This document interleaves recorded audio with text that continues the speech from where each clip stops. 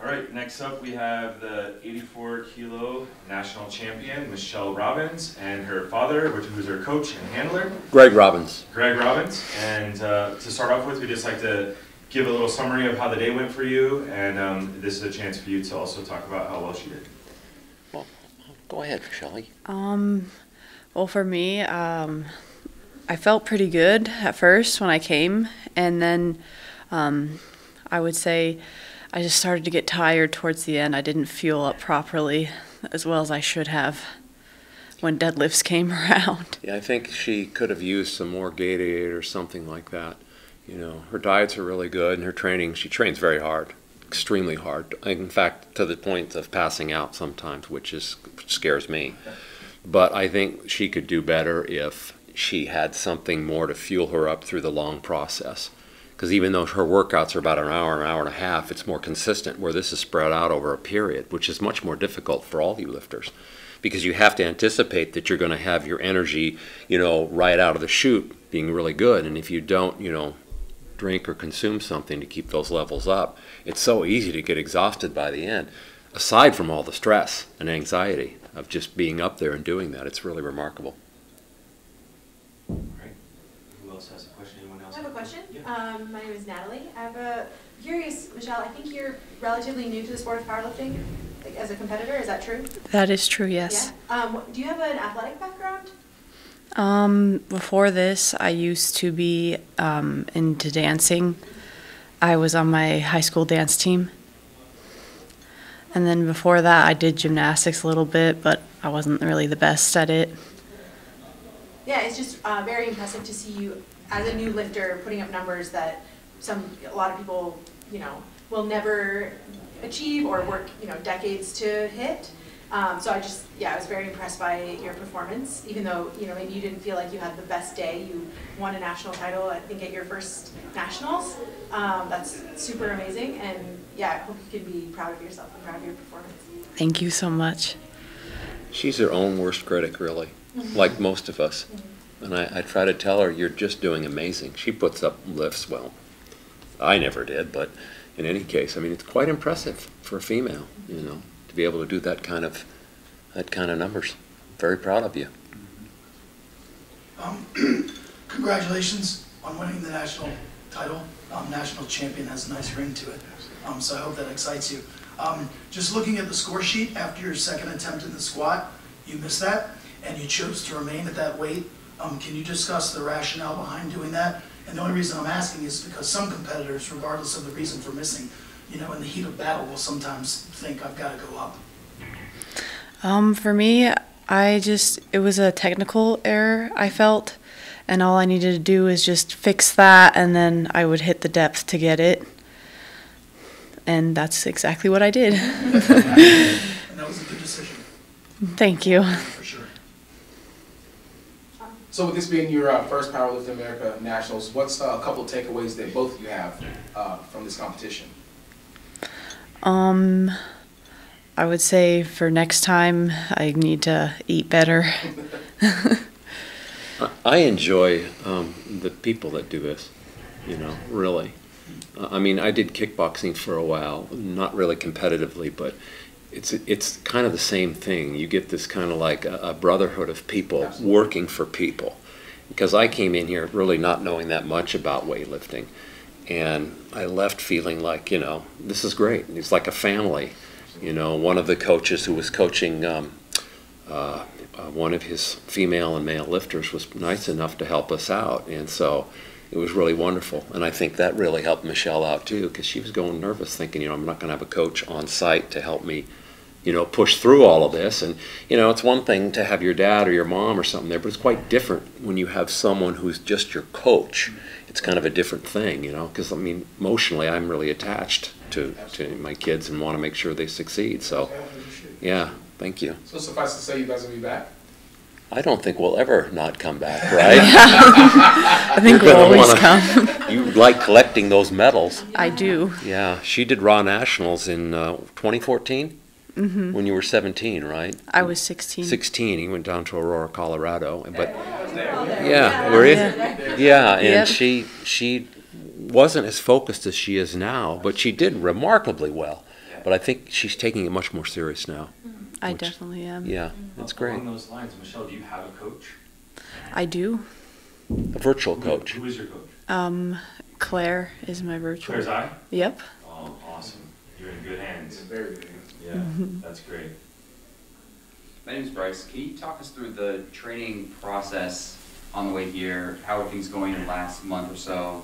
And how did that set you up for expectations about what numbers you might want to hit at this competition?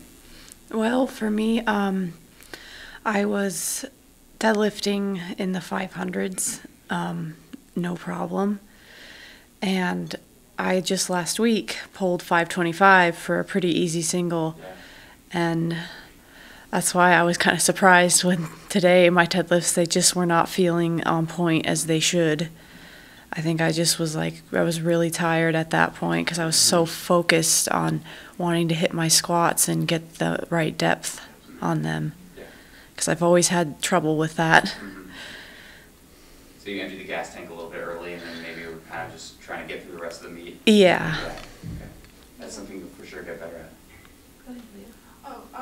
Just along those lines, you did something which is very difficult to do. You missed your first deadlift, and then you came back and got it when, you know, to everyone there it looked like you'd missed it on strength. So I guess tell us about how you were able to do that. Well, I have a really good support system. My dad, my sister, and her boyfriend, they came and told me, hey, you can do this. You've got this. You can do this. You've done this before. You've done this 100 times. You've done more weight than this. You know, you just have to get into it and do it. It didn't hurt you had a bottle of Gatorade, too. That too. Yes, sir. I have a question for Dad. Sure. Obviously, when you're handling your daughter in the back and you're helping load and spotting and all that good stuff, is there any point, especially when let's say she's missed the attempt at some point, is there any point for a father like, all right, do I want to hold her back a little bit or do I want to push her forward a little bit? I mean, I want to kind of know what goes on in your head in terms of like the strategy in order to kind of keep her head in the game. When it comes to Michelle and her lifting, I probably would err on the side of caution. Mm-hmm. She's the one that wants to push the heavy weights, not me. I didn't want to ever make it to be the case. I wanted this to be as much her game as anything. I think it's just wonderful that she tries so hard, but it's scary. I think she pushes herself way too hard. Like I said, she's had a few meets where she's come close to passing out or passed out. And of course that could be just, proper hydration things there. But I think before, when she had other coaches and they would work with her before Claire, especially the ones that were actually on site, they said that she was probably her own worst critic and that they didn't have to push her, say, Michelle, you could probably go a little heavier. Michelle would just want it so bad and would push herself to go heavier, and that sometimes had me nervous. I have a question. You mentioned that you've trained on site with coaches. Do you train at a powerlifting gym? I actually train at home. Oh, okay. Cool. Mm-hmm. Do you think that does competing on competition equipment, calibrated plates with a specific bar, does that change anything for you, or have you considered training with competition equipment going into a meet before? I think for me, I just need to have plates that are like more even, because some of mine are a bit uneven at home. Well, you're national champion now. So. Yeah. You're doing work. Thank you.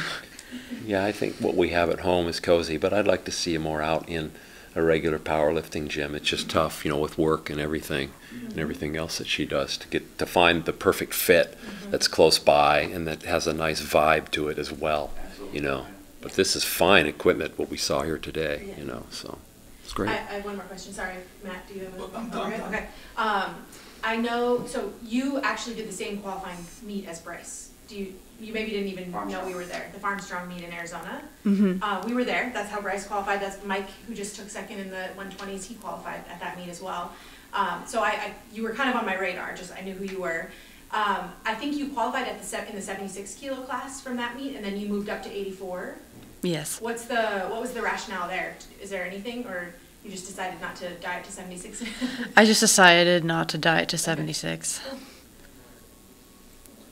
That's a good enough reason. Yep. Along that question, as far as diet and everything, I know you mentioned prior as far as like, you know, the nutrition, her kind of running out of gas toward the end. Are you guys going to make any type of adjustments? I mean, obviously going forward in terms of like nutrition and maybe just game planning going into like the next meet? Yeah, I think she might converse with Claire, Absolutely. because Claire does nutrition as well, or we might just, my wife and I might research it for her. Right.